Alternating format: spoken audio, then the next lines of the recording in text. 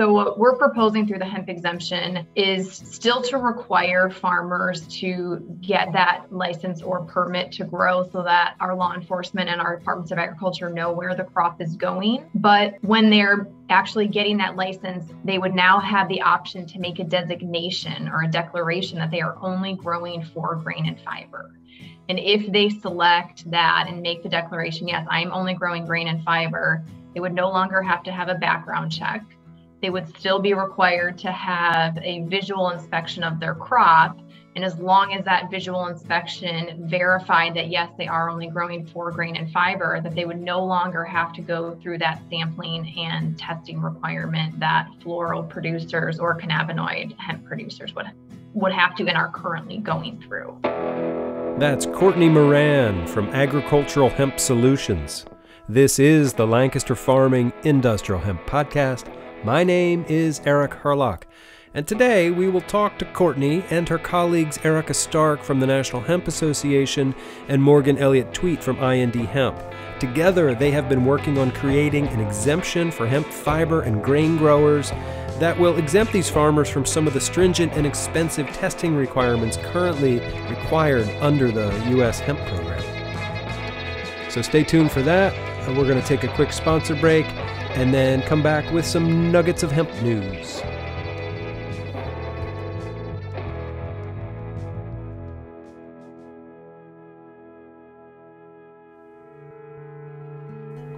This episode is brought to you in part by iHemp Michigan. Join us at the 2022 Midwest iHemp Expo as we talk about the power of hemp.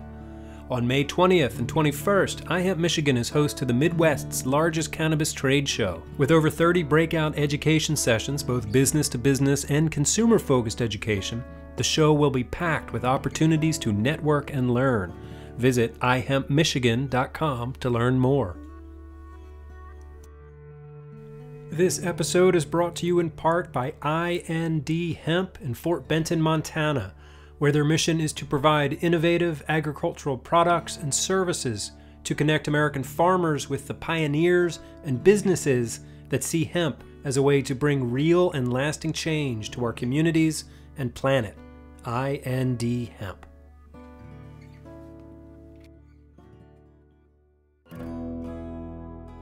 Okay, welcome back. So last week I skipped over the news nuggets because I had a cold and I couldn't talk real well, but we got some good headlines for you here today, this third week of April 2022. All right, this first one comes from sourcingjournal.com, and it says that Cone Denim has debuted U.S. hemp denim with Bastcore. Cone Denim's latest collaboration touts the benefits of U.S. agriculture, the story says. The denim mill worked with hemp processing company Bastcore on a first-to-market collection of 3x1 and comfort stretch fabrics made with Alabama-grown hemp and U.S. cotton and dyed with natural indigo grown in Tennessee. This marks Bastcore's first mill partnership to date. The Alabama company developed a process for producing clean, mechanically processed Oikotech Standard 100 certified and USDA bio-preferred hemp fiber. It signed the first U.S. hemp fiber supply contract in 2017, enabling it to process domestically grown textile-grade hemp fiber for California-based retailer Recreator Hemp Apparel. All right, here's a story from Pennsylvania. This is in the Morning Call, and it says that 40,000 people are expected to attend the Pennsylvania Cannabis Festival in Kutztown this weekend. The PA Cannabis Festival, whose goal is to raise awareness to end cannabis prohibition in the Keystone State, returns this weekend to Renninger's Farmers Market in Kutztown. Ashley Salento of Zick Productions, who puts on the annual event, said that New Jersey legalizing cannabis only helps us at the Pennsylvania Cannabis Festival. The only thing hurting us in Pennsylvania, she says, is the politicians. All right, this next story comes from FurnitureNews.net. The story says that fifth-generation family bedmaker Harrison Spinks has confirmed its expansion into new North Yorkshire farmland to support its growth and sustainability plans, which will increase the company's hemp production. The new Rather-based farmland spans 80 acres and will be used to increase the company's production of industrial hemp. The increase in hemp production will see the company producing in excess of 1,000 tons of hemp straw annually, making Harrison Spinks the largest grower of industrial hemp in the UK.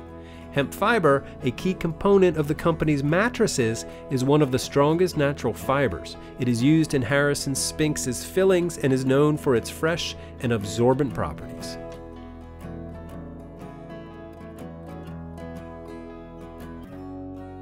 Okay, this next story is on PHL-17. The headline reads, PA's first home made out of hempcrete to be unveiled Friday.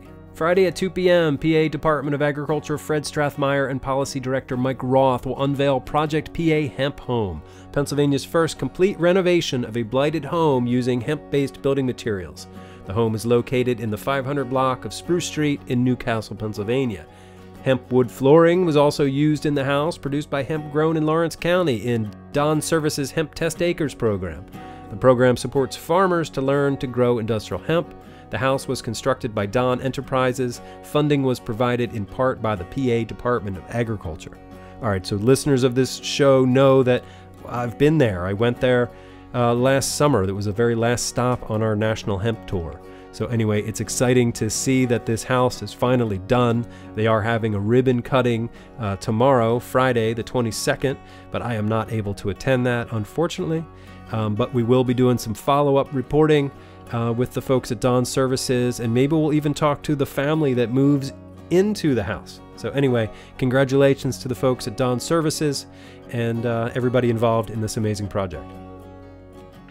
All right, so that wraps it up for the news nuggets for this week. I'll have links to all of these stories and more on the show page for this episode at lancasterfarming.com. Oh, hey, and also don't forget, it's the Pennsylvania Hemp Summit next week, April 26th and 27th. You can learn more about that at pahempsummit.com, and I will be there, so if you're there, please say hi. And now we're going to talk exemption with Courtney, Erica, and Morgan. Here we go. Erica Stark from the National Hemp Association, Courtney Moran from Agricultural Hemp Solutions, and Morgan Elliott Tweet from IND Hemp and the Hemp Feed Coalition. Welcome back to our podcast. It's an honor to have you all here at once today. How are you doing? We're good. Thank you for having us. Yes, thank you very much. Thanks, Eric. Yeah, so I wonder if we could go around the room and just each give a quick introduction. Start with Morgan. Yeah, thanks. So your listeners may remember me. My name's Morgan Tweet. I'm with IND Hemp up in Fort Benton, Montana, and I'm also the executive director of the Hemp Feed Coalition. So we are a grain and fiber processor working with a local network of farmers and creating food, feed, and fiber products. Excellent. Erica? Hi, my name's Erica Stark. I'm the executive director of the National Hemp Association. I've been in this role going on, I guess this is 5 years now. In July, it'll be 5 years. So working on all things hemp, and super excited and honored to be working with these wonderful women and furthering a great cause that I know we'll get to in just a minute. So thanks for having us. Yep. And Courtney? Yes, hi, I'm Courtney Moran. I am the Chief Legislative Strategist with Agricultural Hemp Solutions. We are a hemp-focused government relations firm. We've worked on policy throughout the country in numerous states. We coordinated with IND Hemp last year in Montana, actually passing feed legislation for including hemp as an ingredient in animal feed, and worked very closely with Senator McConnell and Senator Wyden's office in drafting the Hemp Farming Act of 2018, the language included in the 2018 Farm Bill. So we're very excited to have this team put together to work on policy, potentially as a standalone, but for the upcoming 2023 Farm Bill. Okay. Yeah, this is quite a group here. Thank you all for joining me today. So the three of you recently penned an op-ed for Lancaster Farming's Industrial Hemp Special Section, and the title of that was Why We Need an Industrial Hemp Exemption. So let's talk about that. Well, maybe first, if someone could briefly explain what the problem is that we would even need an exemption for. Morgan, you want to take that? Yeah, I appreciate it. So as probably most of your listeners know, the industrial hemp production and different crop opportunities are pretty different. And right now, the Farm Bill only gives a narrow window of how it's managed state by state. and under USDA and tribal law. So what has happened is basically there's this huge gap between grain and fiber production and floral hemp production for cannabinoids, but they're all managed the same way. And so what we've seen here on the ground in Montana is we just have another hurdle to cross with our farmers, that they're held to these really stringent requirements, starting with the application process, the fees, and then ending with the testing and sampling procedure that's really making it challenging to grow this crop and grow our network of producers. And so, specifically, grain and fiber genetics, especially grain, has historically shown not to be a compliant issue. And fiber, similarly, we don't harvest any of the floral material. And so although the genetics may not be as stable in terms of compliance, what I always go back to is, neither of those production models have a harvestable flower material coming off of the crop. So we're really, we started putting our heads together. I'm really fortunate to have such great friends like Erica and Courtney here that have been putting our heads together of what is the big problem and how can we address it so that there's a distinction between grain and fiber production and floral production that opens up more pathways for both types of producers. So although this is a grain and fiber exemption, there is a carve out that allows floral production to still be productive and economical, and allows those producers and consumer products to continue to grow. But grain and fiber are more like typical commodity crops. And so we're really trying to push for federal language to manage them similar to, existing commodity crops. And I think that is really necessary if we're going to see either of those crops, take off and be what we all want them to be, and see the acreage put in that we need to see. Okay, so farmers have to pay for a permit, right? And then they have to get their hemp tested every so often to make sure it's got below 0.03% THC. And then there's the chance that their crop might have to be destroyed if it is higher than that. So it seems pretty risky, and maybe like a typical farmer might not want to take that risk.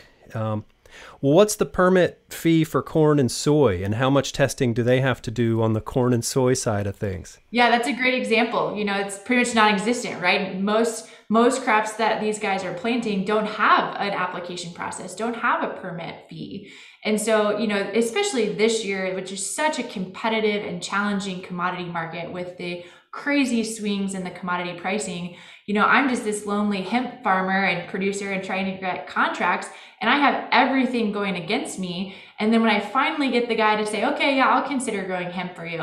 And then I say, okay, great, I need $1,000 up front going to the State Department, and they're going to come on your field and they're going to sample, and you might have to destroy your crop. Right? Do you see how that doesn't work for me? And so, it's definitely like we have to talk the language that these farmers already know. We have to make sure that the barriers to entry, are achievable. And at the end of the day, like if we're worried about compliance and we're worried about products that could potentially, have psychoactive effects or considered to be, potentially drugs, right, then let's look at those products. We don't necessarily have to push that all the way down to the farmer and let him manage that. Because he's having a hard enough time as it is just competing with the commodity markets. Right. So I think you've identified the problem pretty well. So is the solution then would be an exemption at the federal level so farmers wouldn't have to go through those hoops? Courtney, do you want to talk about what this exemption would look like? Sure. So right now, under the 2018 Farm Bill, everyone that's growing hemp is required to get a license. And then they're required to, depending upon their state or tribal plan or the USDA plan, have an inspection and have that crop tested. So, and also go through a background check. So what we're proposing through the hemp exemption is still to require farmers to get that license or permit to grow so that our law enforcement and our departments of agriculture know where the crop is going. But when they're actually getting that license, they would now have the option to make a designation or a declaration that they are only growing for grain and fiber. And if they select that and make the declaration, yes, I'm only growing grain and fiber, they would no longer have to have a background check. They would still be required to have a visual inspection of their crop And as long as that visual inspection verified that, yes, they are only growing for grain and fiber, that they would no longer have to go through that sampling and testing requirement that floral producers or cannabinoid hemp producers would have to and are currently going through.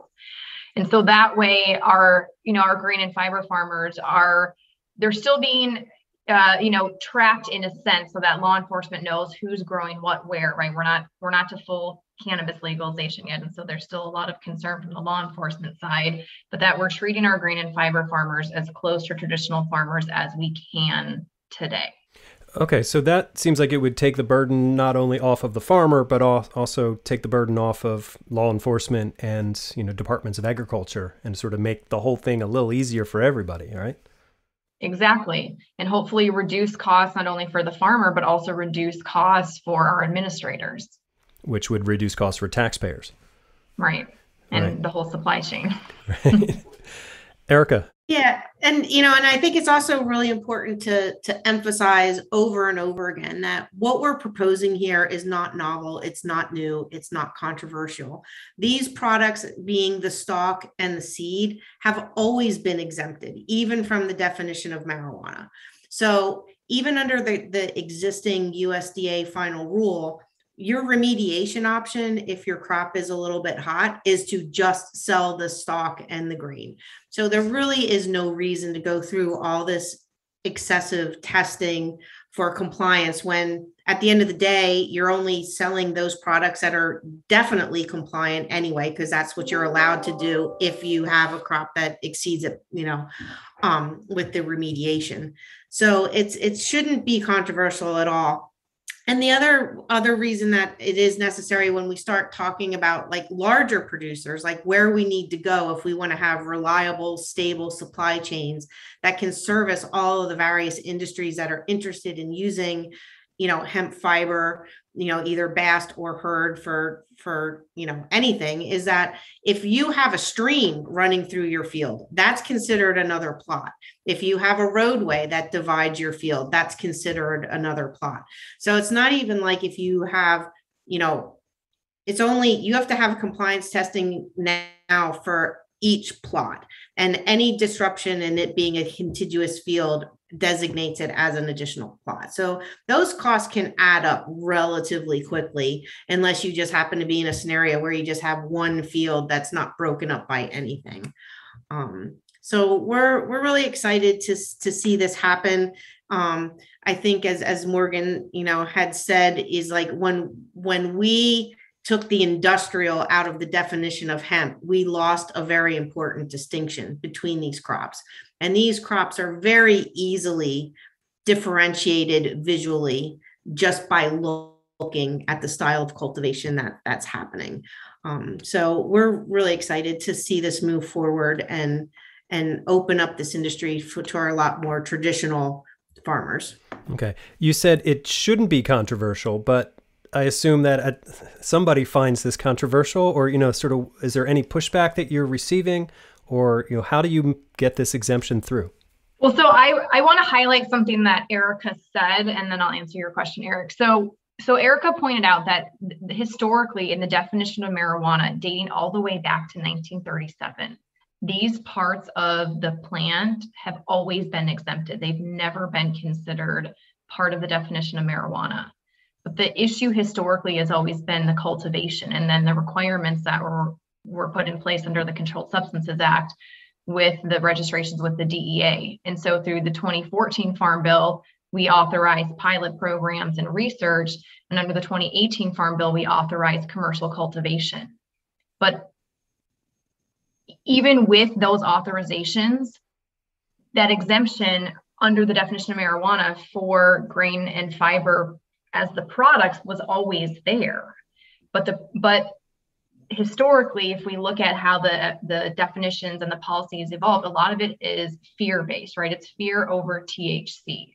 And so if the products themselves have always been exempted, and now we allow cultivation, we should really be looking at our farmers, and why are we penalizing farmers that are trying to grow the crops that are producing the products that have always been exempted?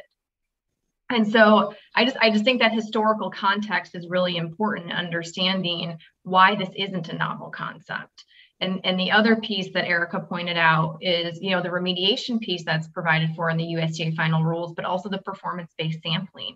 So this is really kind of just providing a larger context for performance-based sampling, because performance-based sampling is optional right now under a state and tribal plan. But if we get the hemp exemption, this will be a model that all states and tribes can elect to implement in their jurisdictions for their grain and fiber farmers. And so it should be a lot easier for grain and fiber farmers to actually get into the industry. Can you explain what you mean by performance-based sampling? Yeah, so performance-based sampling is a portion of the USDA final rules, and it allows a state or a tribal government to develop a protocol where they're only going to do certain inspections and sampling and testing of crops. So Montana is the perfect example. So Montana has a category system for how they actually go out and do the inspections and the sampling. So if you plant a category A cultivar, then you only have 10% of the crops are getting tested and inspected. If you are a category B cultivar, 20% of the crops are getting tested and inspection. If it's a category C, 100% of those crops are getting tested. And it's based on historical information coming back from the different cultivars. Are they going to be compliant or not? And that's really what that's looking to. But this hemp exemption goes a step farther. Okay. And it's also important to realize that currently the USDA has not implemented performance-based testing in their own programs for the states that don't have a program that are operating under USDA rules. So those people that, like Wisconsin and other states that USDA manages their program don't have the option for performance-based testing yet anyway. Okay. And Morgan, in Montana, that system seems to be working for farmers? Yeah, it's great because we know going into a season what is our level of risk. And, farming is a very risky business. And so if a farmer has one more variable that they can cross off the list of, potential, failure to meet compliance standards or whatnot, then that just gives them that level of security. They can go into the season already knowing. And at the end of the day, that's less cost to our Department of Ag.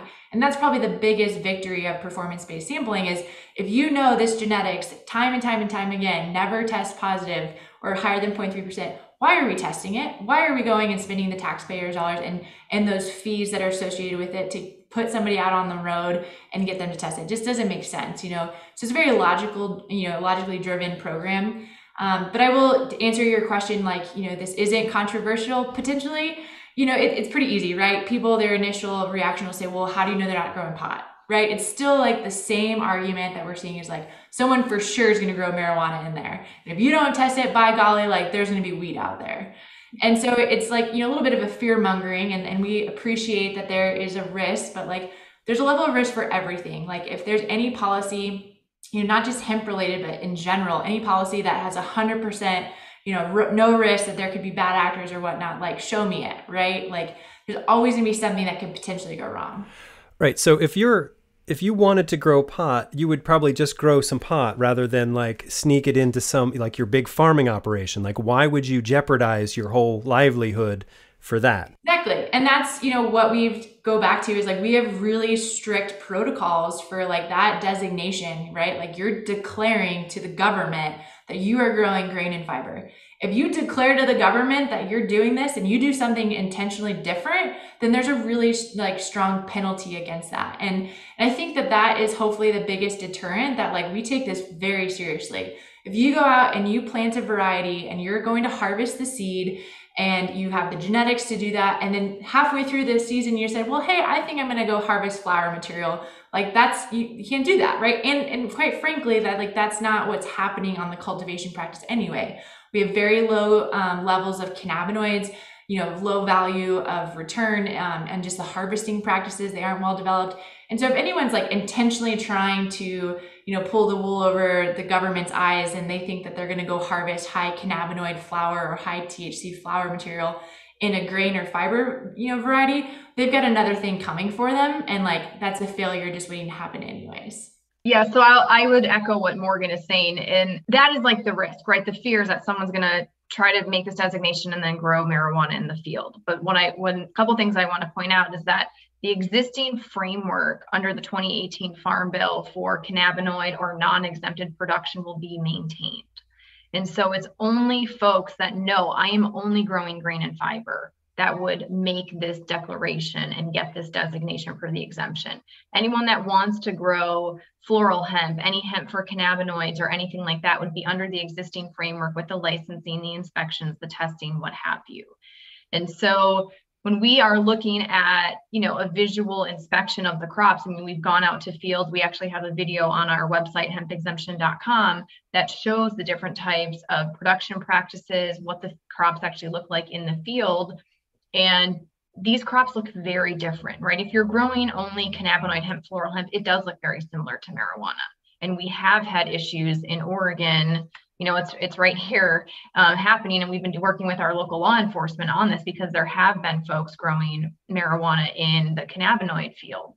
But we just don't foresee that happening with the grain and fiber production. And if somebody were to be a bad actor and to try to do that, the penalty is getting kicked out of the program, right? Because you would have made a false statement on your application and making this declaration. That's already in the existing 2018 Farm Bill authority, that if you make a false statement on your application, that you're kicked out of the program, and that's what would be maintained. And so this designation is really only for a farmer that knows I am only growing for grain and fiber, or grain or fiber, right? This is the only thing that I'm going to do. I have no interest in selling any sort of floral material. I have no interest in doing any sort of extraction for resins or cannabinoids on my material that I'm growing. And so anyone that does want to do that, they just stay in the existing program that we have. This is why we're creating this exemption for grain and fiber. And as Erica was saying, to really help us scale that side of the industry. Well, I think it sounds like a good idea, and it's going to help a lot of people. But obviously, I have no, pull or sway in the government. So what do? You call up Mitch McConnell and you set up like a golfing outing with them, or how does it work? What do you do? Well, currently we do have both a Republican and a Democratic potential champions for these bills. We're not at liberty to release their names just yet because they're in the process of what they're calling running the traps, which is basically going through all of their different colleagues, different agencies, ag committees, you name it, and making sure that there is no resistance. And I think we're really, really, really close. I know we have one for sure. And the other one is, probably a week or so away from pulling the trigger on their commitment. So we'll be excited to come back and give you that update when that happens. But there is a whole process and protocol that legislators go through when they're getting ready to introduce bills, to make sure that they have a clear playing field and have significant buy-in from their peers. And from everything, that we've seen so far, it's going relatively well. Good. And you're expecting this to be standalone legislation, or this would get wrapped up into the next Farm Bill? How would that work? Maybe both. We intend to have it introduced as a standalone bill, and if we can get it to move and pass quickly, fantastic. If not, we'll have the verbiage and the language already fleshed out and vetted amongst a bunch of people, and then getting it into the next Farm Bill would be Plan B. Okay.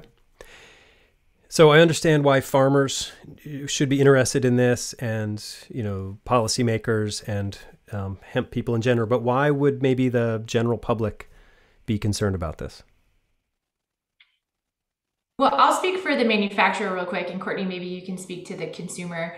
From a processor and manufacturer's perspective, we need to be able to compete with well-known commodities and products that have the history of, special hybrid seed genetics, a very specialized processing equipment.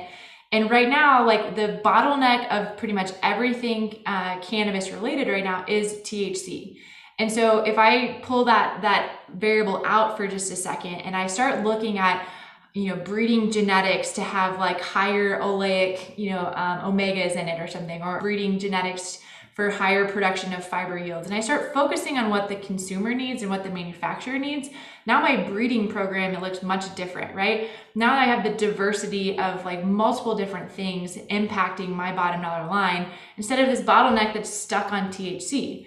And so, you know, we're a pretty immature industry at large.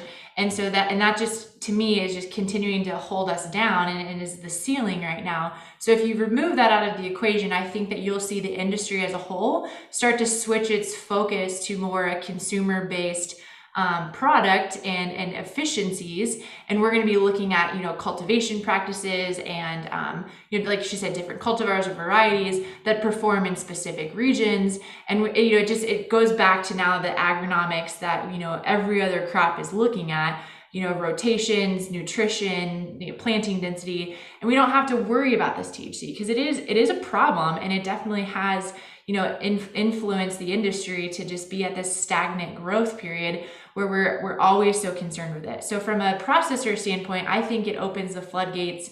You know, to me, it's just the first step in how we can grow. Because like we said, when we put industrial hemp back in the definition, and we have industrial hemp, grain and fiber, and floral hemp as, you know, the hemp that they think of, well, now I can go to FDA and I can look at ingredients with a totally different lens. I can go to my consumer and I'm talking about nutritious food with a completely different framework, right? Because right now everything is cannabinoid focused because they don't understand that there's a difference between what I'm talking about. So I think it really is like just the first step in creating much more opportunity in these different industries that we don't have to be weighed down with this confusion. Okay. Courtney? Yeah, and I would add that I think that when we get this passed and this is implemented by the different states and the tribal governments and hopefully USDA in their own plan, that it will encourage farmers to want to grow grain and fiber. It will help investment into infrastructure in the manufacturing, and then hopefully will just help build the overall domestic supply chain. And so, you know, we're all very focused on hemp itself, right? But we need to be thinking about these larger manufacturers for traditional products. I mean, like all the auto companies, the airline industries, these textile manufacturers, we don't really have a domestic supply chain for them. And so if I see that we get this passed, that they're the ones that are really going to be benefiting because they're going to have a new ingredient. They're going to have a new material that they can be using. And if we can increase domestic production overall, how fantastic is that going to be for our country? Amen to that. Morgan? The industry, I think we're in it every day, right? So like this is this is a new concept to us. We understand like the thresholds, like the verbiage. But when you go to like, you know, a car dealer or, you know, an automotive industry, like they're not hemp experts. They don't take the time, and they quite frankly don't want to take the time to understand all these nuances. They want you to deliver a product on a platter that they can either implement or not.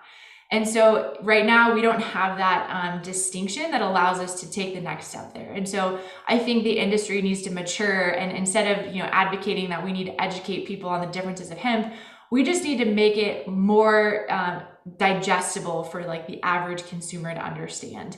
And I think that this is a critical part in that because it's going to be a long time if we just keep beating our drum and telling people like to understand it, because they're not in it every day. That's not they don't breathe this like we do. And so we have to make it as easily and palatable as possible for, you know, everyone outside of the hemp industry to accept the industry as a whole.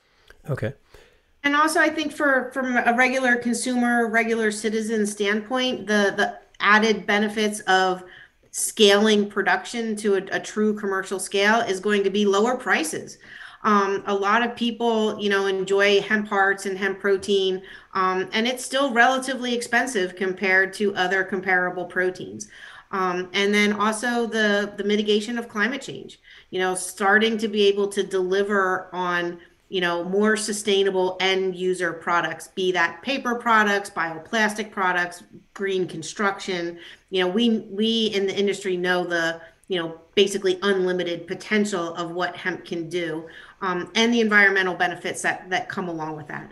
You know, and also, you know, personally speaking, I also really would like to see the scaling of hemp production, particularly for fiber and grain, to be the start of a revolution for regenerative agriculture in general.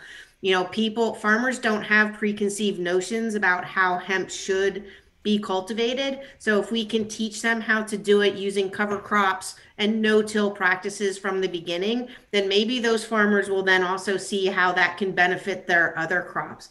And if we're going to look at climate change as a real thing, agriculture does have to have a relatively big shift in mindset in moving away. So I'm hoping that hemp can play a role in easing that transition and having farmers look at this as an opportunity as opposed to, some dreaded thing that they feel pressured into doing, because it will save them money in addition to having the environmental benefits. So, that's just sort of kind of my environmental hope sure. that this will help bring about as well.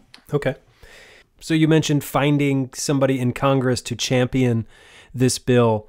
How about with the USDA? Are you talking to people there? Do they understand sort of what's at stake here? Absolutely. So we've been working on this kind of behind the scenes for almost 5 months now.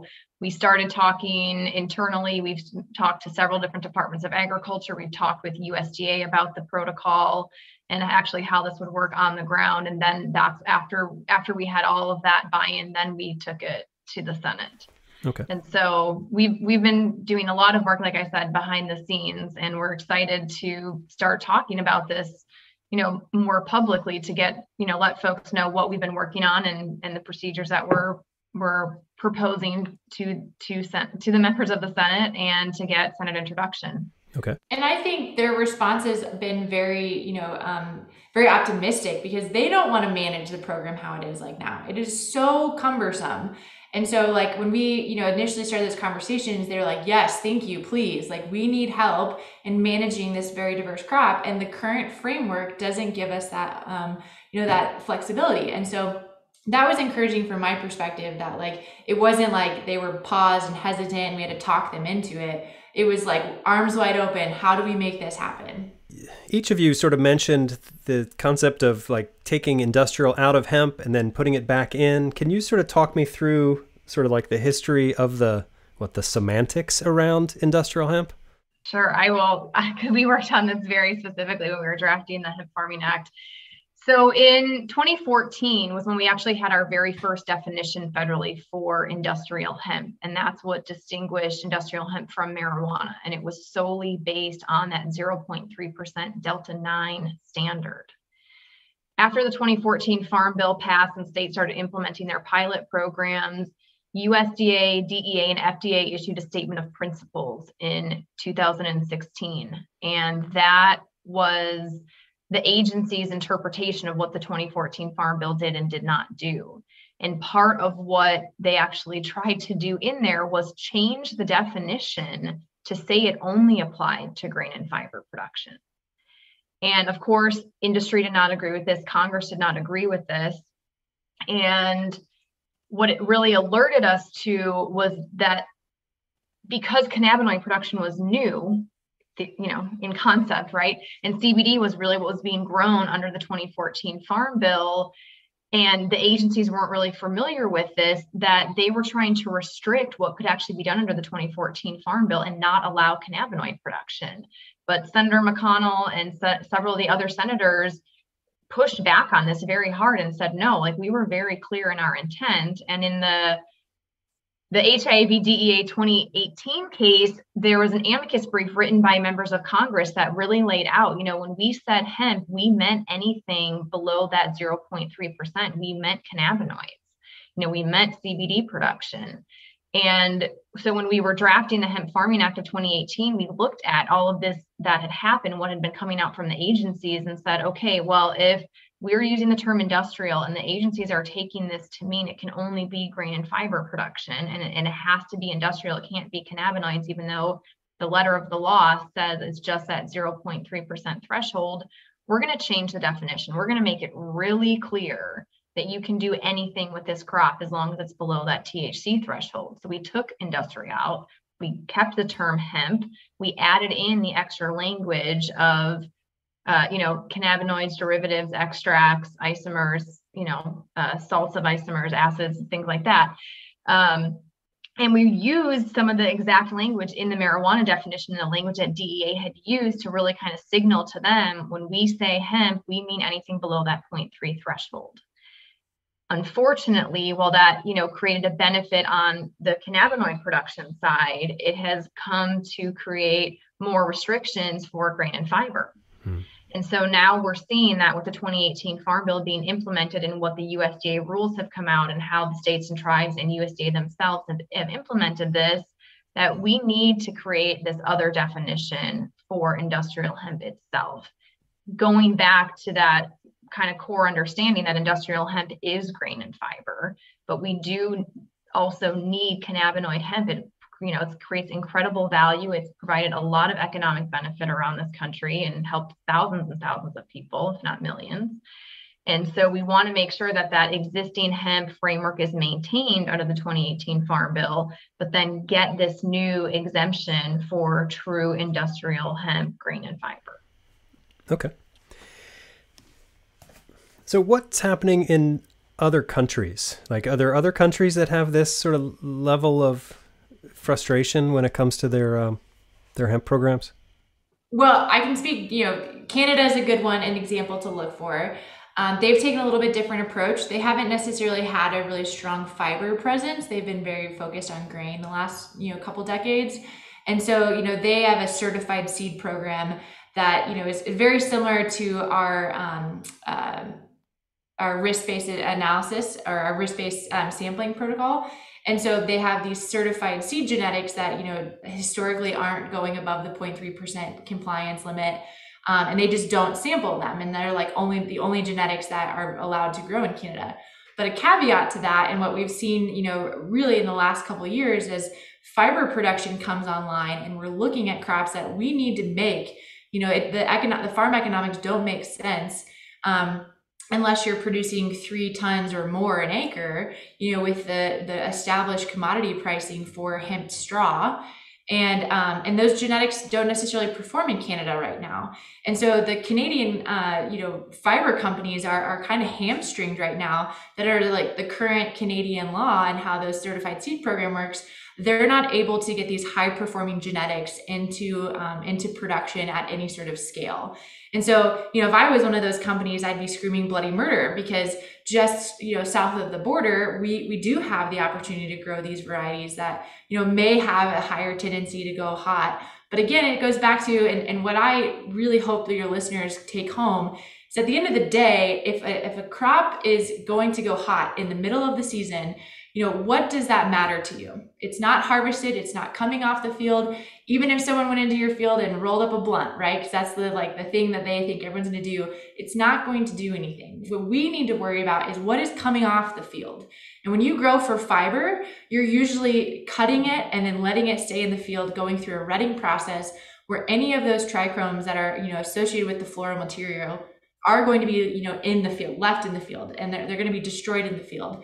So why do I care if at some point during that growing season, if you took a random sample, why do I care if there's a higher level of THC, right? Let's just go back to that. I don't understand why we care.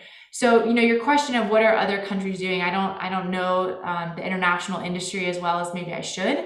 I do think Canada is a great example of what could happen if you don't open those floodgates. Right? If you don't look at what the potential is, because, this is a plant that is going to do what it needs to do to be productive and survive.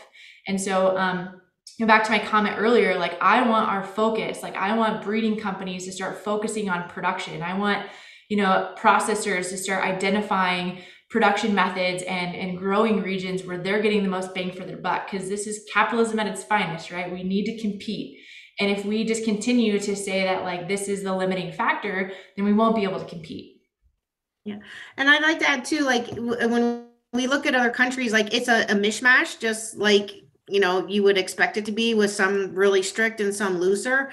But my argument there is it doesn't matter, because when it comes to the global stage, what the United States does is the standard that everybody else will follow. We are by far the largest producing country of anything. So I don't know why we should even care what other countries do. And quite frankly, the whole goal, again, I always kind of circle back to my my mitigating climate change kind of thing. We want to create local supply chains. We don't want to be shipping tons and tons and tons of material across the ocean. That's not climate smart. We want to start buying American. We want to start manufacturing American. We want to, do the things that we need to do in order to be self-sustaining, not to exclude the rest of the world, but we need to create American jobs. We need to help American farmers, and we need to worry about the environment. And hemp and local supply chains kind of checks all those boxes. What could listeners do to help you in your cause of getting this exemption passed? You can go to hempexemption.com and sign up for our email list. We're looking for folks not only to just be supportive of our policy in general, but to provide financial contributions to keep our campaign going. We would love to have as much support as possible. Once we have our official introduction of the legislation, we'll be looking for advocates on the ground to help reach out as constituents to gain additional co-sponsorship on the bill. So we need everybody's help, not only folks within the hemp industry, but these larger manufacturers, more traditional manufacturers, and consumers who want to see the farmers, very well respected, who are producing the materials that are going into the products that they're buying every single day. I was just going to add to that, what Courtney said, obviously we want people to be a part of our mailing list, because quite frankly, when we go to these senators and we start finding, partners and co-champions, they need to hear from their constituents that this matters in their state. They may not be a farmer, they may not be a big agriculture producing state, but, take the guy who's walking down the street who wears a hemp t-shirt and loves the idea that he's wearing a hemp t-shirt. Well, I can bet you 90% of those hemp t-shirts came from a varietal that tested positive for THC in season.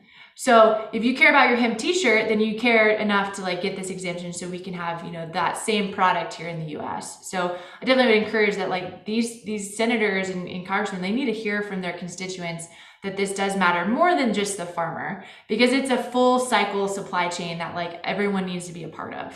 So the website's hempexemption.com. You can sign up there with your email and just your general information. Once we have the bill introduced, we will be launching an advocacy platform to help everyone with their outreach.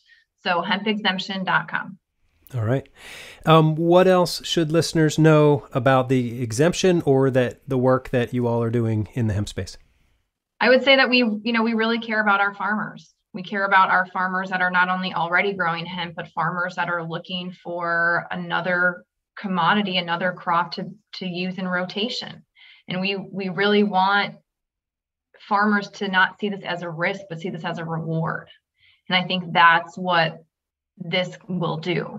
Creating this exemption for grain and fiber will take the risk out of the equation and make hemp production a reward for them, and therefore create benefit and value throughout the entire supply chain. Yeah, and I would add, if someone, has some concerns or they think that they have a better idea of how to manage this, send us a note, right? We are more than willing to talk about these things, because we're trying to make an ironclad, argument that this is the way to do it. But we know that there's going to be holes that people are going to try to poke, and that's good. That's healthy for us to go through those iterations to try and figure out all of the shortcomings to what we're proposing, so that when we do get it into policy and we're in those final drafting languages and we're working with USDA of how do they implement it, boots on the ground. We've hopefully considered every possible scenario for this not to be successful. So if any of your listeners thinking, well, that won't work because of XYZ, send it to us. Let's talk about it, because we need to know these things. We're just three gals that are pretty passionate about the hemp industry, but we know we haven't seen it all, and we know we haven't been in every place. And so it's important that if you want to see this be successful, then let us know if you think that there's something wrong with it. I can't imagine that people would be against it, but what are the arguments against it? And maybe I won't include this part in the interview. I'm just curious. We haven't spoken directly with law enforcement about this yet. But the biggest argument against it that I see will be the fear that folks will grow marijuana, just because we've seen that in Oregon and we've been dealing with it. We have we have moratorium on our licensing right now because of what's happened. But because of that is actually how and why we've structured the enforcement and the penalty piece of this, so that it is so strict and severe. So that if you want to grow cannabinoids, you are more than welcome. You just stay under the existing framework. But if you want to grow grain and fiber, and you know that I'm only growing grain or fiber, I will only harvest this material. This is where, my contract is, or where the market is that I'm trying to engage in. That's why you can get this exemption and have this declaration. And if someone were to, try to get around a background check or try to get around the testing to actually grow marijuana and make this designation, and it's found out that they've done this, they're out. They're completely out of the program, and if their state wants to enforce additional civil penalties or criminal penalties, they can. But that's why it's such a strict enforcement program, because we really want to create this very solid benefit for the farmer and not allow any bad actors to circumvent this. Yeah. And at the same time, we want to make sure that there are no unintended consequences on the cannabinoid side as well. Like none of this is in any way to make life more difficult for them. It is strictly to treat industrial hemp more like a true commodity crop. And the type of farmers that are going to be interested in doing this at scale are a different level of, there isn't going to be hemp farmers. There's going to be farmers that have hemp as part of their rotation. And the normalization of that is what we're really after here. And it really is that simple. It is such an honor to be speaking with the three most knowledgeable, powerful women of hemp. People of hemp. I don't know how you bill yourselves, but I really appreciate what you do in this space, and I'm sure our listeners do too. So thank you for joining me today. Yeah, thank you. Thank you for having us. We appreciate what you do, Eric. Thank you so much for letting us share.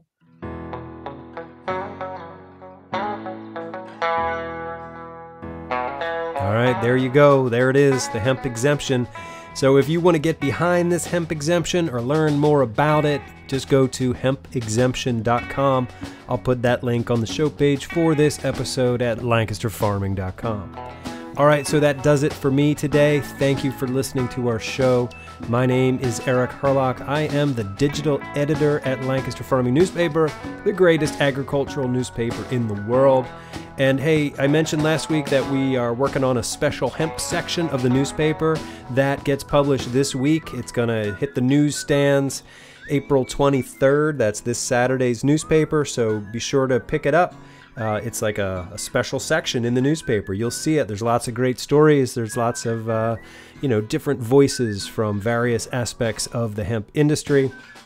And this will also be available at the Pennsylvania Hemp Summit next week in Lancaster, and we'll have copies with us in Michigan for the Midwest Hemp Expo happening in May. Remember, you can always reach out to me. You can send an email to podcast@lancasterfarming.com, and I look forward to hearing from you. Do you have ideas for our show? Do you have story ideas, people I should talk to, ideas you want to just discuss, you want to tell me about your hemp operation, you want to suggest a new name for our podcast, or whatever? Please get in touch with me. I love hearing from you. So anyway, until next time, I will see you in the newspaper.